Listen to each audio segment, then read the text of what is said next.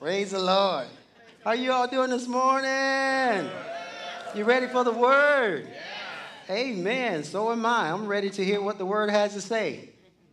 It's amazing how the Holy Spirit, he's amazing because he confirms. And as Erica stated, she mentioned about, you can hear the voice of God or something like that you said. And you'll see as I share my message, especially the title, that's what it has. That's what we're talking about this morning. Amen. So God is good. It's awesome when we have women and men of God to hear from the Holy Spirit and obedient, because that's just the way he flows. Amen. So Father, we thank you so much for this word that we're about to receive. It is true. We accept it. We believe it. We choose to with our heart. Even though our heads may not line up, we thank you that your word is true. So we choose to not just believe it, but to act on it. Amen. In the name of Jesus. Amen. Amen. Praise the Lord. So let me get my notes up here. I'm excited about this word. And as I stated a few seconds ago, it just made me feel really good to hear the prophecies that came forth. But what we're going to talk about, the title of my message is, What Did He Say? Yes. What did he say? That's the title. I kind of went back and forth between what did he say and what is he saying. But if you bring back to your remembrance or think about what did he say, whatever he said, he's still saying it. Amen? Amen. So what did he say? And I just want to encourage you as you're listening to the word, not just now, but no matter who's speaking or while you're studying the word, even in your own devotional time. But I just want to encourage you this morning to stay tuned and listen on the inside, right? As you're listening with your natural ears, you can listen on the inside as you're hearing the word of God, because what he does oftentimes while you're hearing it, he confirms it. Amen. He confirms it. And what he'll do is he'll speak to you, he'll speak to me as you're listening on the inside concerning applying the word to whatever you may be at in your life right now. I believe that. I've experienced that, and I know I'm not the only one. So I just wanted to give those encouraging, exhort you this morning in reference to that. Listen in here. Listen to in the core of your being, because he is, say he is. He is speaking. He's always speaking. And so I also want to encourage you to stop saying, I can't hear him. Stop saying, I have trouble hearing him. That is not true if you are born again. You can hear him. Oftentimes there's interferences or things that get in the way, or maybe because we're not have renewed our mind with the word of God, or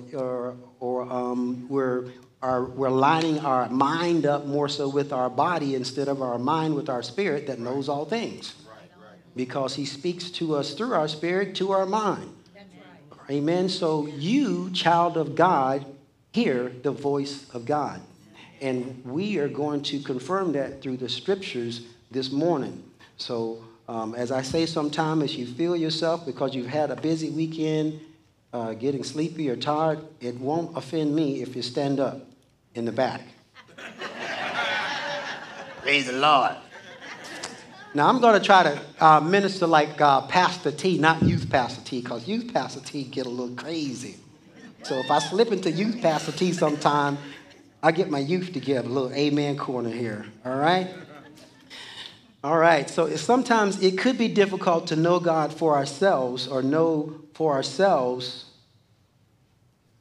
It's difficult to know for ourselves what he said without renewing our minds with the word of God. And so one of my favorite scriptures, of course, and it's our youth scriptures, is in Romans chapter 12, verses 1 and 2. I'll be reading primarily, all of the scriptures I'll be sharing this morning is from the New King James Version. So Romans chapter 12, verse 2, if you can turn to that, and we have that here. I'm looking down because, Bert, I'm not allowed to go on the floor. I'm used to ministering on the floor when I'm talking to the youth. So that's out, right? Yeah, it's out. Okay. If I walk down, honey, make sure I go back up. I'll walk down when I'm talking to the youth. So Romans chapter 12, verse 1, it says, I beseech you therefore, brethren or sisterin, by the mercies of God, that you present your bodies a living sacrifice, holy, acceptable to God, which is your reasonable service. You present your bodies. You can also say our 5 physical senses. And do not be conformed to this world, this standard and what the world says, but be transformed by the renewing of your mind, that you may prove. You prove it. As I renew our minds, that you may prove what is that good and acceptable and perfect will of God. And as I've often said concerning this particular scripture, that if there is a good, most likely there's a... Y'all tracking with me. Y'all ate your Cheerios this morning. If there is an acceptable, there is an unacceptable. If there is a perfect, there is an imperfect. None of those imperfect, unacceptable, and bad is from God. It's just what we experience as a result of not renewing our minds, and not just renewing our minds, but being obedient to what we know to do. So we are perfect within ourselves. Your spirit is perfect. There's nothing that needs to be done. You're complete in him. But we have a mind that needs to be renewed and a body that needs to be kept under. That's right. Come on. What is the title? What did he say? Or what is he saying? And most of this message is going to be personal for me, for you. Okay? So we have life. We have the life of the Son of God right now. Yes. We are in him and he is in us. Look at 1 John chapter 5. 1 John chapter 5. We are currently dwelling in Christ Jesus. We're not waiting to be in union with him. We are currently in union with him. 1 John chapter 5 and verse number 9, it says, If we receive the witness of men, the witness of God is greater.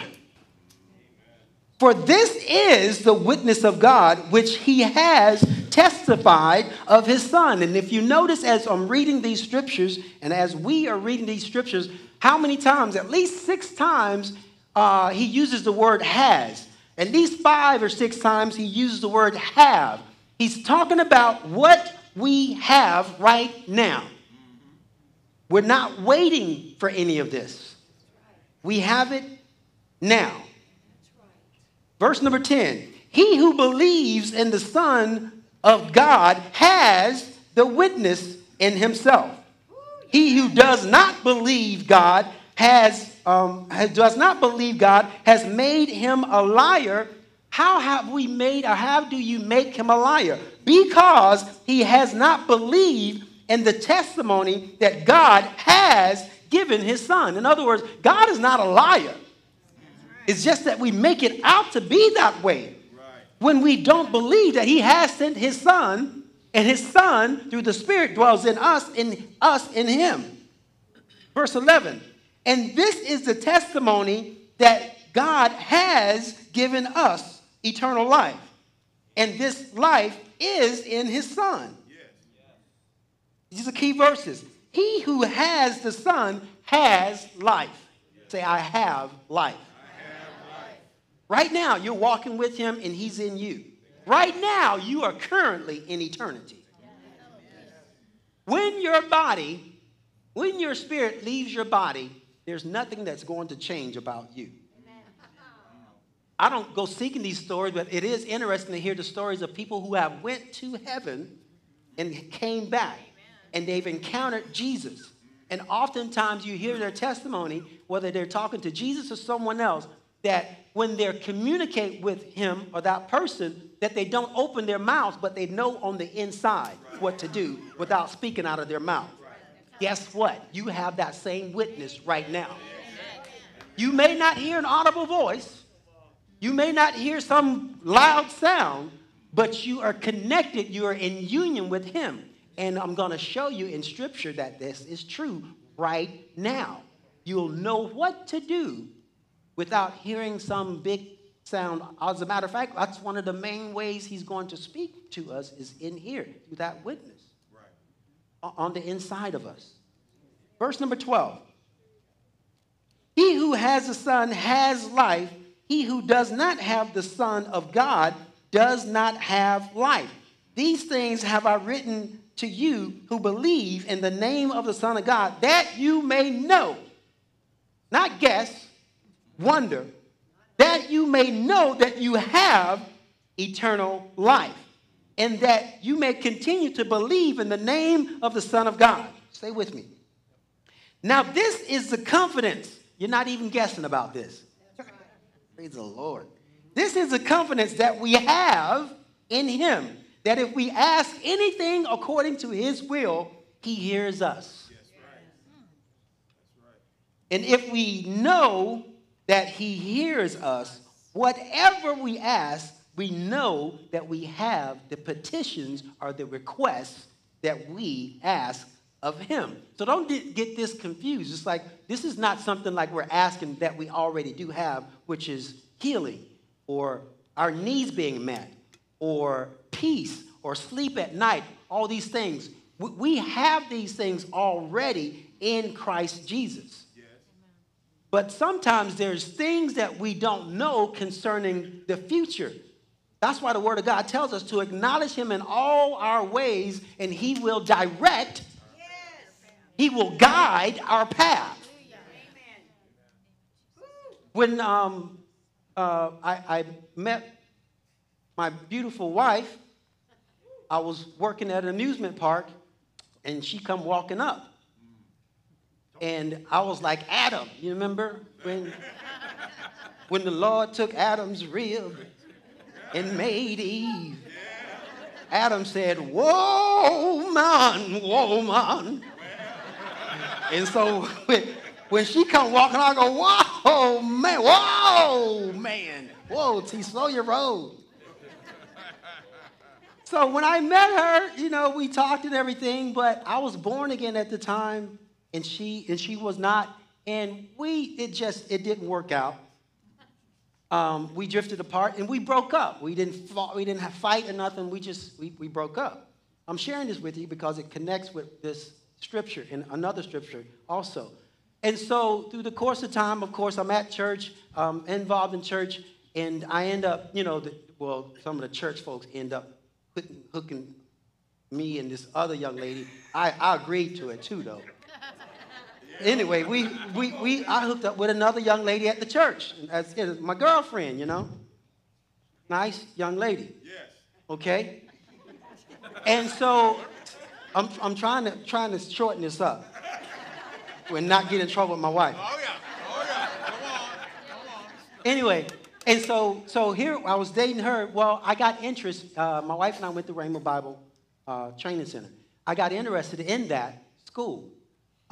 So I decided to go up there. They had what they call a get acquainted with Rhema, right?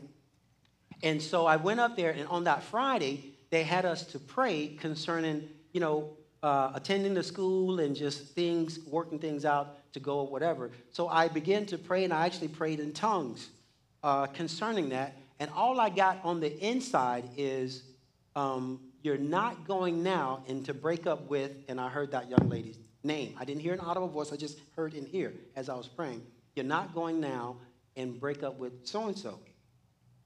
And it was a witness. It was a release. So I came back to Florida, and it wasn't what I wanted to hear, but that's what he spoke. Yeah. And it was difficult. So that's what I did. I broke up with her, and just so you know, she ended up marrying an amazing young man that I knew. We grew up playing sports together, and they have a beautiful family. But anyway, I broke up with her. My mom asked me, well, what are you doing? I said, well, I'm not going now. So I continued doing Romans 12, 1 and 2. Going after Jesus, putting him first. Right.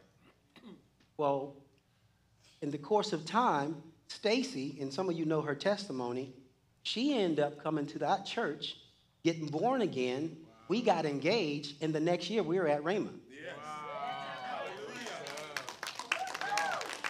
And that happened simply because, for a few reasons, well, I acknowledged him. He gave me the direction. It wasn't the direction I wanted to hear at the time. I had the choice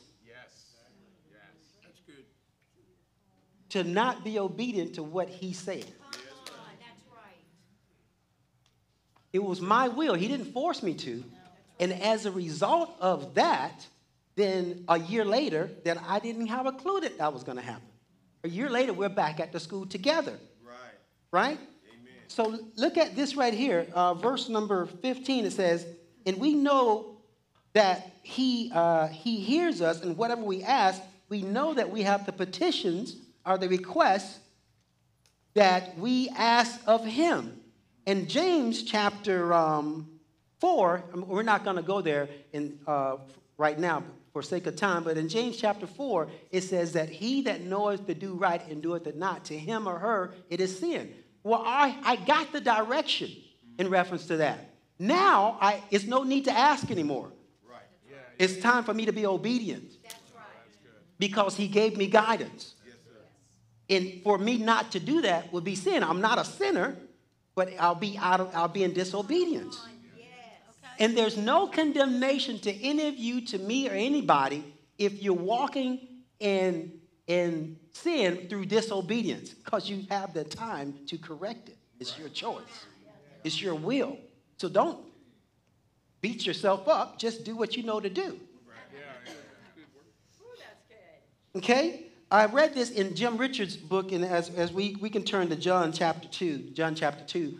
In Jim Richards' book, Leadership That Builds People, he made this statement, and I love it. He said that future blessings are contingent on present obedience. Our future blessings are, and I say, dependent on present obedience. In other words, we're already blessed. And this is me adding this part. Because in Ephesians chapter 1, and I think verse 3, it says, blessed be the God and Father of our Lord Jesus Christ, who hath, not going to, who hath blessed us with all spiritual blessings in heavenly places in Christ Jesus. So we're not waiting to be blessed. You, if you're born again, are already blessed with your blessed self. But just because we're already blessed doesn't mean we automatically experience the blessings. Amen. Come on now. Ooh, that's good. You're already blessed.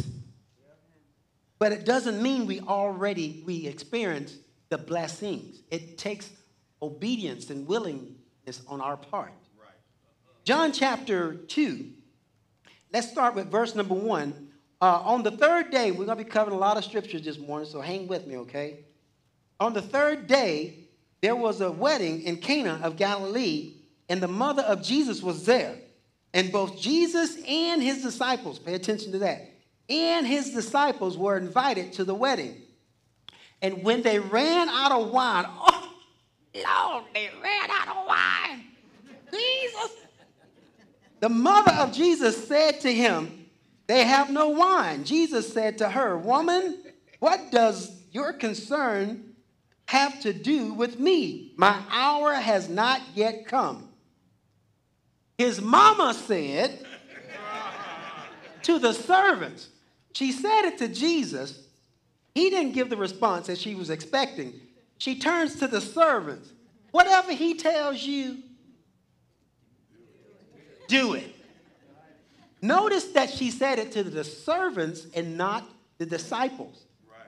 There's a reason for that. Stay with me. Verse number 6. Now there were six water pots of stone according to the manner of purification of the Jews, containing 20 or 30 gallons apiece. A lot of water.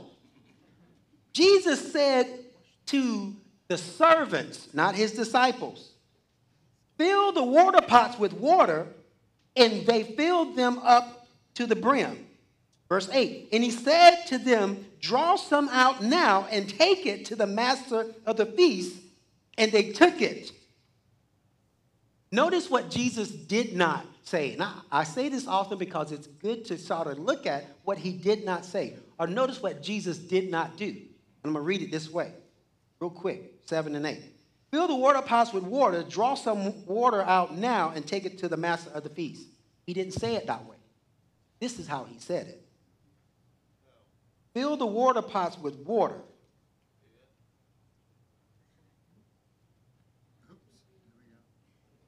Waited. Just gave them step number 1. See, sometimes we're waiting for step 2 and 3 and 4 and 5, and we haven't did 1. And we say, Lord, I want you to speak to me concerning this thing, but we haven't did step number 1. We did step number 1 and 2, and we're waiting for step number 4 and 5. We did step number 1, 2, 3, and 4, and haven't did 5, and we're waiting for 6. Walk with Jesus one step at a time. You say, I don't know what he's telling me to do. Find out and do that. He said, fill the water pots with water, and he paused and waited for them to do step 1.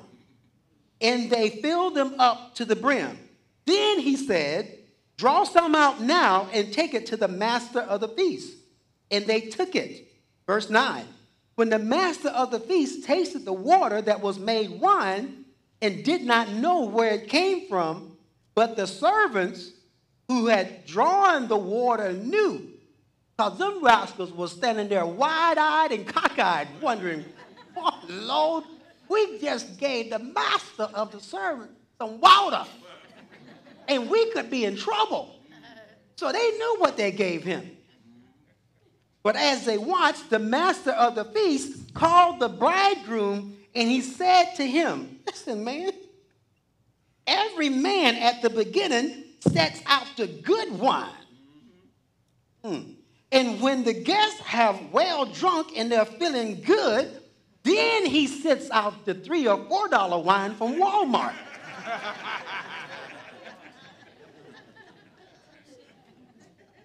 You have kept the good wine until now.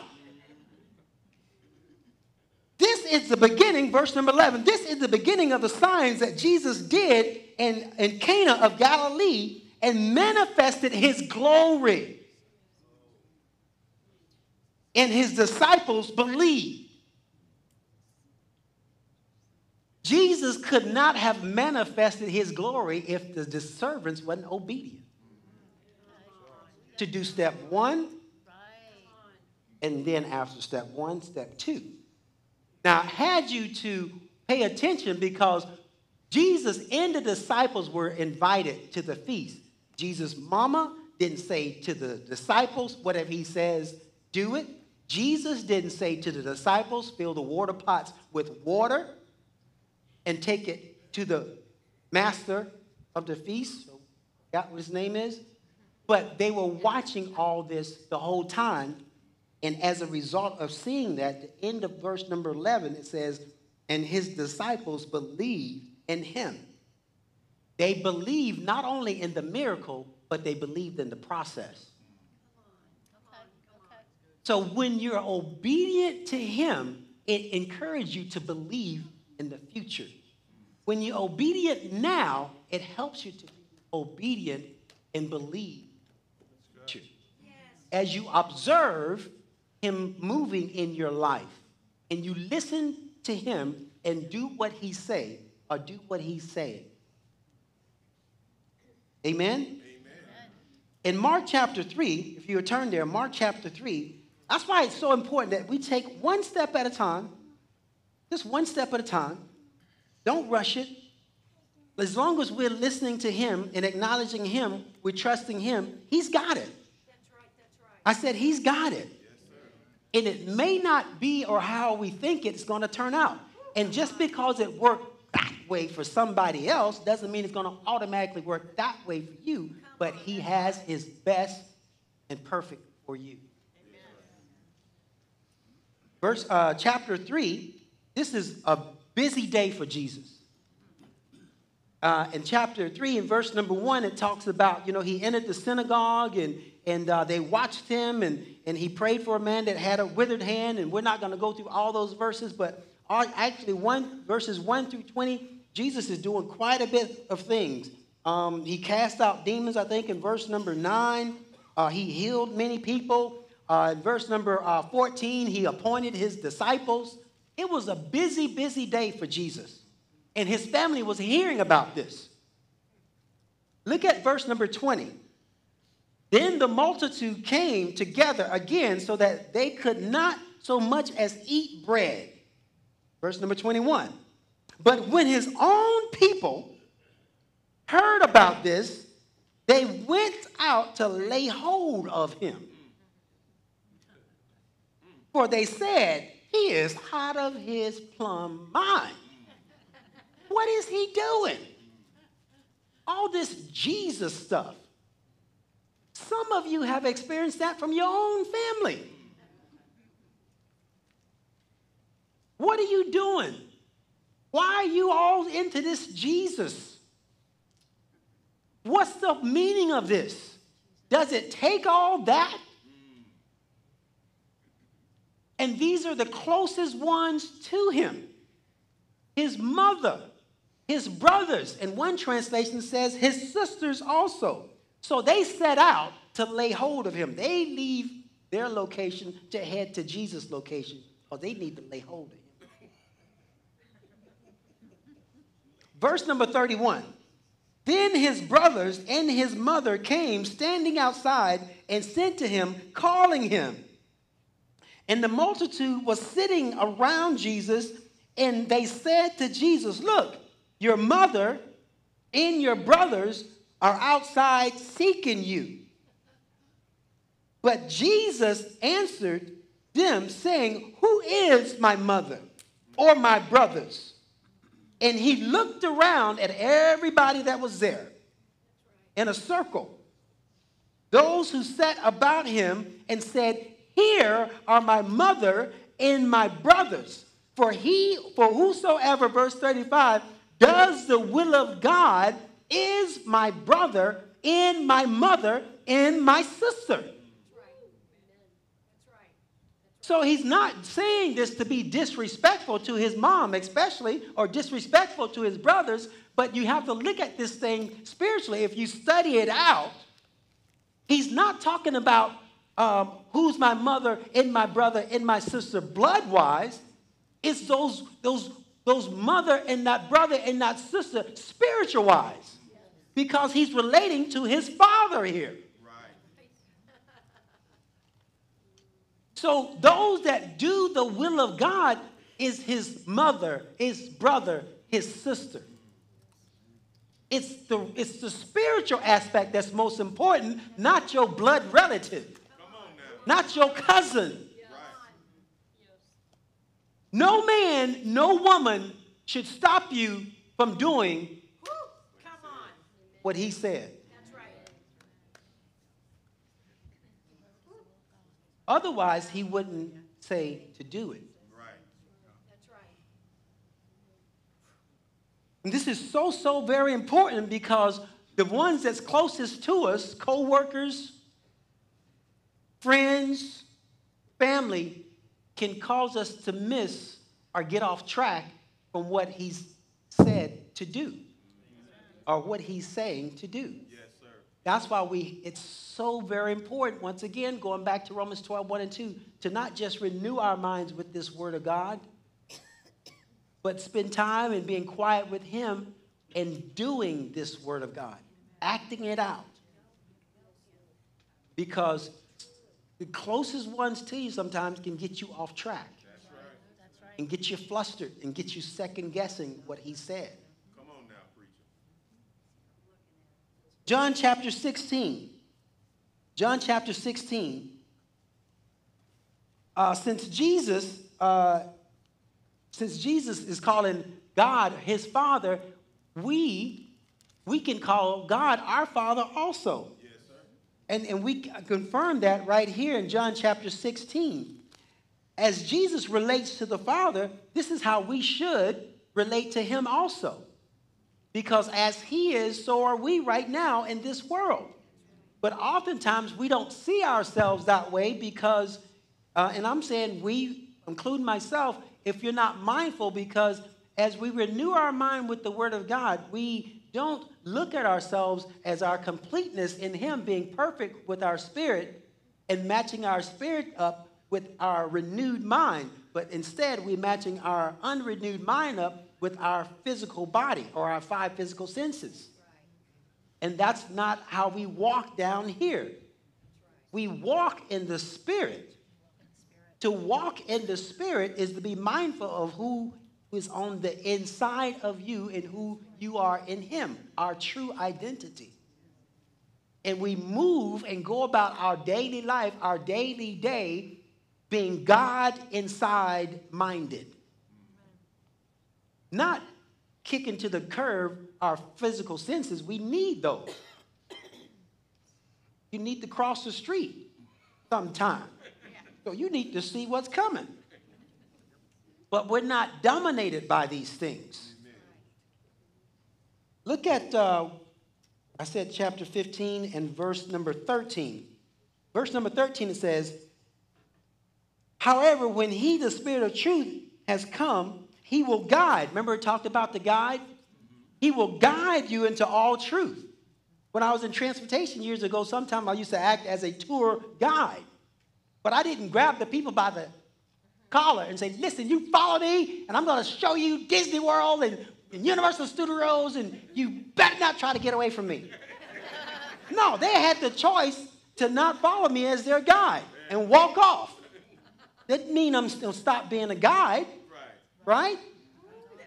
And that's how the Holy Spirit is. You can walk away and stop listening to Him. That doesn't mean He stopped speaking to you. Because He never leaves you nor forsakes you. He's always wanting to guide you, but sometimes we just drift over here listening to what everybody else is saying and paying attention to what everybody else is saying instead of what's taking place to the guide on the inside of us. And what is He saying to you right now? For He will, this is what Jesus is saying right now. At the time, the Holy Spirit had not come when He's talking, but He's saying what is going to take place, not just with His disciples, but right now in this day and age where He's seated at the right hand of the Father and the Holy Spirit's already here.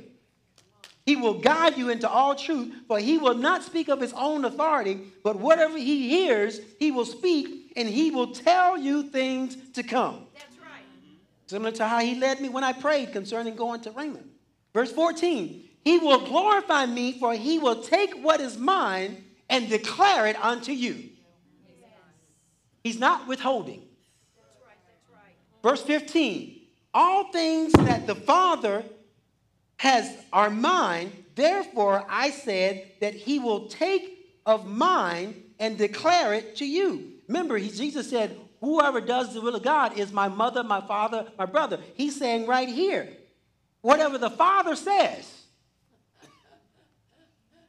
His Father is your Father.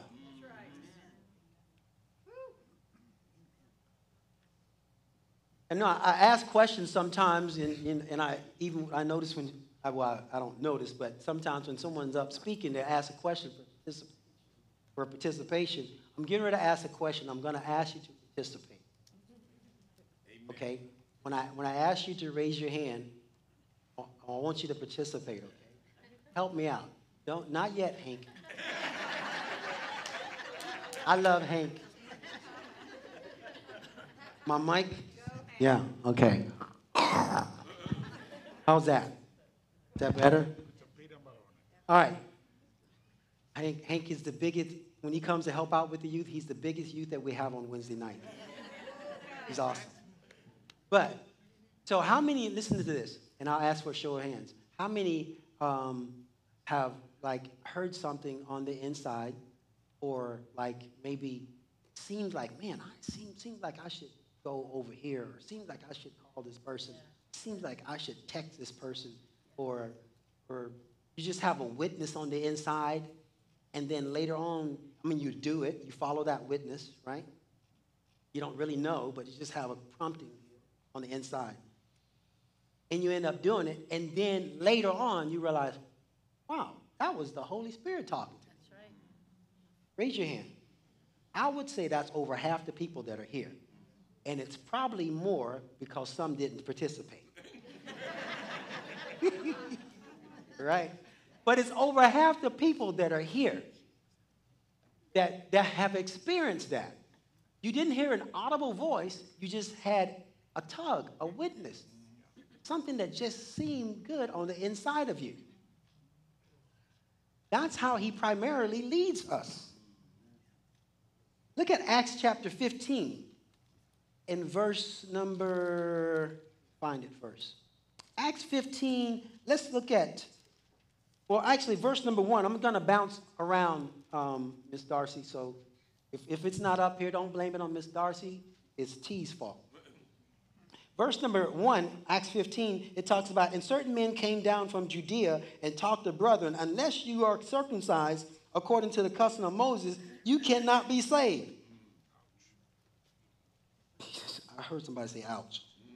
Therefore, when Paul and Barnabas had no small dissension and dispute with them, they determined that Paul and Barnabas and certain others of them should go to Jerusalem to the apostles and elders about this question. So I'm just going to kind of speed this up. So they were talking in reference to the Gentiles that unless they be circumcised and keep the law of Moses, you cannot be saved, which is not true. So they sent to say, we're going to send the apostles to Jerusalem. So they get to Jerusalem. They're talking about this through verses, 3 through 13. And Jesus' brother James speaks up. And finally, after everyone else talked, he speaks up, and they decide to go with his suggestion also, which is in verse number 22. 22. Then it pleased the apostles and elders with the whole church to send chosen men of their own company to Antioch with Paul and Barnabas, namely Judas, who was named Barsabbas, and Silas. Pay attention to Silas as we read this. Pay attention, Silas. Leading men of the brethren. And so they sent a letter with these guys to go to Antioch. Look at verse number 25. It seemed good. They didn't say the Holy Spirit spoke to them. It just seemed good to us, being assembled with one accord, to send chosen men to you with our beloved Barnabas and Paul. This is what they're writing in the letter. Even Jesus, I believe in Matthew and also in Luke, Jesus used that term also, seem good, in reference to the Father doing things, because Jesus, he didn't know everything when he was down here. He was like us. He was showing us how to do it as Jesus of Nazareth. Right. So he was showing us how to be led by the Holy Spirit. That's right. Okay. And to walk down here on this earth. Look at verse 28. For it seemed good to the Holy Spirit and to us to lay upon you no greater burden than these things. That's the second time I think that they've used it. Look at verse number 33. And after they had stayed there for a time, they were sent back with greetings from the brethren to the apostles. In other words, okay, they read the letter, they got the instruction, and they were sent back. They were sent back. They were sent back by the brethren to the apostles. However, it seemed good to Silas to remain there. It did not say the Holy Spirit yelled at him, spoke to him. It just seemed good to just chill out right there. Don't go. Don't leave. Hang tight. Don't go with the brother.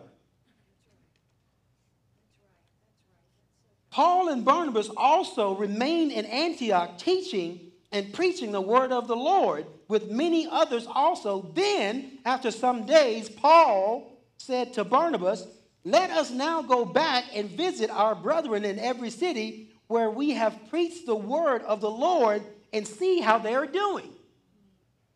Now Barnabas was determined, say determined. He was determined to take his cousin. Come on, cuz. Let's go back. Follow me. And they were actually cousins. I think in Colossians chapter 4, it talks about how Barnabas and Mark were cousins. Verse number 37, and Barnabas determined to take with them John, called Mark, but Paul insisted that they should not take with them the one who had departed from them in Pamphylia and had not gone with them to the work of the ministry. In other words, they were in the middle of the work of the ministry, and Mark left them hanging. Walked out on them. And Paul's like, no. He shouldn't come. He should not come. And they got into a big argument. Verse 39, then the contention became so sharp that they parted from one another. And so Barnabas took Mark, his cousin, and sailed to Cyprus. But Paul chose Silas and departed, being commended by the brethren to the grace of God. And he went through Syria, Cilicia, strengthening the churches. What if Silas would not have listened to the seem good in verse number 34? Someone say, well, why didn't the Holy Spirit just tell him, listen, Paul and Barnabas are about to get into a big argument. Hang tight. I don't know. You ask him. But the majority of the people that raise their hand here have experienced what Silas experienced. And that's a continual way that he leads us through that inward witness here on the inside. Yes. But it can be cluttered and we can miss it when we have so much going on in our life and it just distorts. Yes. It's not, the word is clear. The direction is clear. The guidance is clear, but it's being distorted through interference out here. That's right. He wants to guide. He wants to lead. One of the things, and oftentimes the Holy Spirit will use examples from things that you've experienced in your life to relate to spiritual things. He'll take all those things to work it. And when I was in law enforcement, and I've shared this before, and I had the earpiece, I would hear what's going on out inside the earpiece. And say, for instance, if I'm in a bar fight or something like that, breaking up a fight, or at a block party and there's noise and people yelling and other things are happening, it was so important to pay attention to what was going on in here. Because this could save my life. So while I'm on the ground, and I was one time on the ground breaking up a fight and things are going on, dispatcher is giving instructions in here. Things are going to go on in your life where it's going to seem like it's overwhelming. It's too much that you can't hear him, but you can. And he's made a way for that. But we have to tune in. We have to allow ourselves to get quiet enough on the inside to hear what he's saying. Even if you have to separate yourself from him, her, or them. Because you need to get direction. You need to get guidance from the guide. He's not withholding, and he never will withhold. He never will withhold. So, I mean, not to kick Barnabas to the curb because, they mentioned in verse number 39, I think it was, or 30, verse 40, how Paul and Silas, they were commended by the brethren, by wisdom. They were commended by them, but it doesn't say anything about Barnabas and Mark being commended. But it doesn't mean that they did not have any more purpose for the kingdom. Right. It was just for that moment that took place. And wisdom commended those two. Because later on in Scripture, it talks about Barnabas. As a matter of fact, at the end of Paul's life, in 2 Timothy chapter 4, when he's talking about he's ran a good race and he's fight, and now there's laid up for him a crown and all these type of things, and he's talking to Timothy. He says to Timothy during that conversation, during that letter, hey, make sure you bring Mark with you.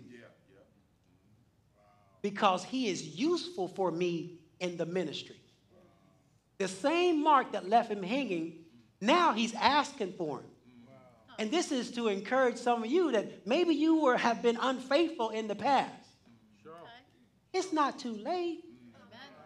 You're still useful for the ministry, for the kingdom. But it's our choice to get back on track, to get off the bench and get in the game. Paul said that Mark now is useful for me. I need him. Mark, Timothy, please bring him. That's awesome. In Proverbs chapter 25, I think it says, confidence in an unfaithful man is like a broken tooth and a foot out of joint. That's, boy, look at him. If you got a broken tooth, that's bad enough. But then if your foot's out of joint, that's even worse. You know, T's translation, I imagine all type of stuff like eating a nice piece of rib, and my tooth is broke, and I can't enjoy it. And I get so mad that I throw the rib down and get up and try to walk away from the table, but I can't walk away because my foot's out of joint. So now I'm laying there on the floor smelling those good ribs that I can't eat and I can't get away from them because my foot's out of joint. Confidence in an unfaithful man is like a broken tooth or a foot out of joint. Don't be a broken tooth or a foot out of joint. Be faithful. Be dependable. Be trustworthy. Even if you, and I have too, I've missed it, I've been disobedient, I've been unfaithful, but God doesn't see us according to our unfaithfulness. Yeah. He sees us according to who he's created us to be in Christ Jesus. And if we see ourselves that way, we'll stop beating ourselves up and just get back into the game. That's so important. Amen. Thank you, Ms. I didn't see you back there. That's my cue. I'm almost done, y'all. Praise the Lord. Look at Philippians chapter 2. Philippians chapter 2. We've heard this scripture before. Philippians chapter 2, and I believe it's verse number 13. Yeah. Philippians chapter 2 and verse number 13. No, not. What is it? Yeah. For God is at work. For it is God who works in us both to will and to do for his good pleasure.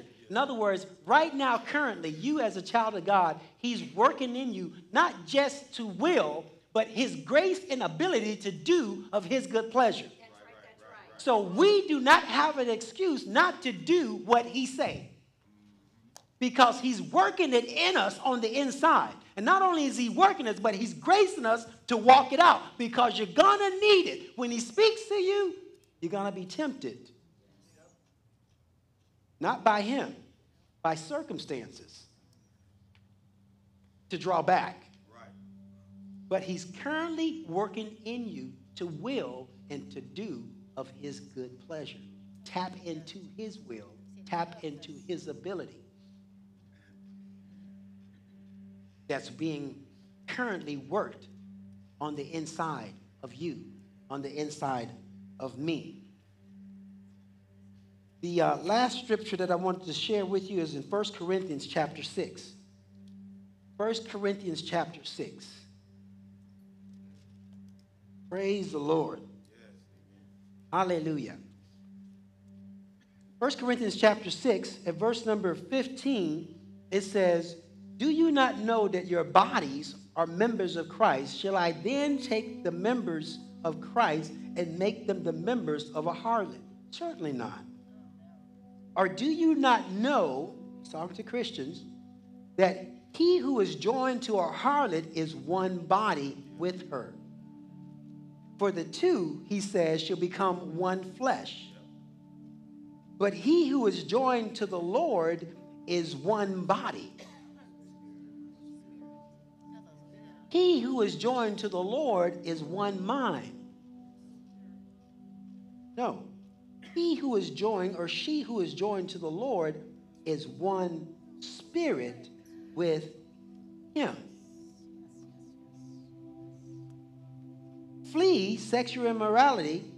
Every sin that a man does is outside the body, but he who commits sexual immorality sins against his own body. Or do you not know that your body is the temple of the Holy Spirit who is in you, whom you have from God? You are not your own, for you are bought with a price. Therefore, glorify God in your body and in your spirit that belongs to him. Hallelujah. Your spirit, not just your spirit, but your body belongs to him.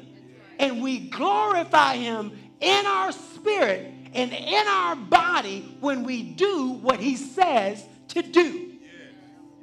It gives glory to him. Just like the servants gave glory to him by doing step 1 and then doing step 2 with their bodies. His spirit, our spirit, is in union with his spirit. But our bodies are not. It says our spirit and our bodies belong to him, which are God's. But he don't dwell in our physical body. He dwells in our spirit. The mind can't comprehend that to a degree, but you're able to believe that in the core of your being. You're able to believe that. You are a spirit. As we know, and you have a soul, you live in a body. So I encourage you, as I encourage myself, to take this word on a daily basis, not to prove yourself to the Lord in reference to, oh, I read this many scriptures today, but Lord, show me through your word who I am in you and who you are in me. And Holy Spirit, I thank you for bringing this back to my remembrance so that I can do what you say or what you're saying to me, because he does not want us to walk outside of what he's saying. And he's not keeping it back from you or me. You have the ability, as was prophesied, to hear the voice of the Lord. And he's speaking. Amen. Hallelujah. So, Father, we thank you that your word is true. And Holy Spirit, as you spoke to hearts, you confirmed with people's spirit this morning. I just thank you for the grace, hallelujah, the ability, because some of us have a choice.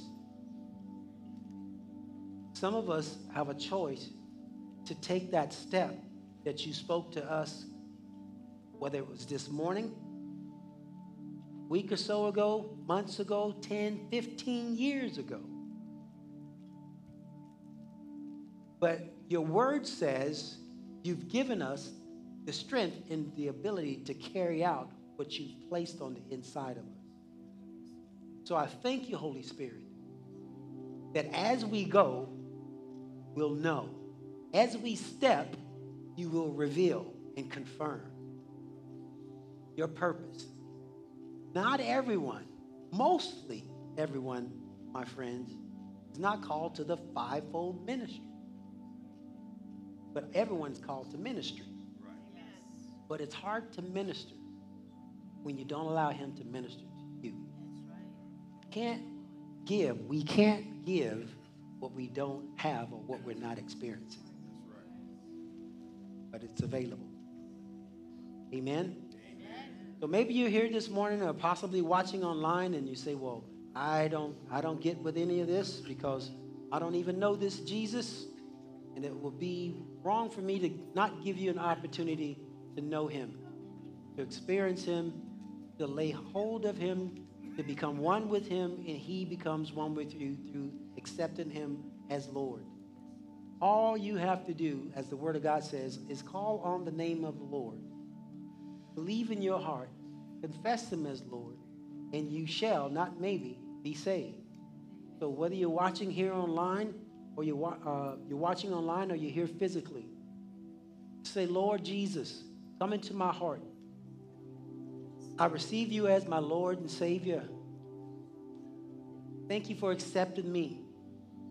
I believe in my heart that you were raised from the dead for my justification, for my relationship with the Father.